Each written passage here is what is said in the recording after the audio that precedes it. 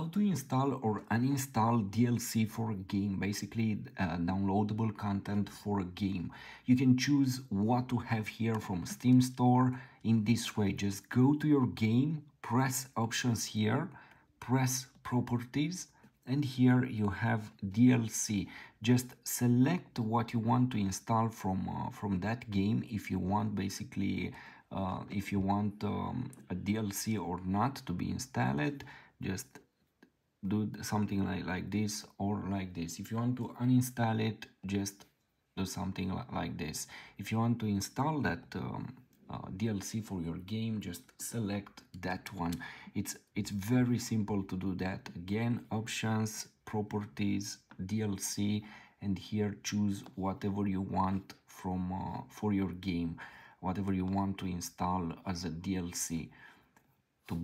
If you want to buy it or not, just view more in store.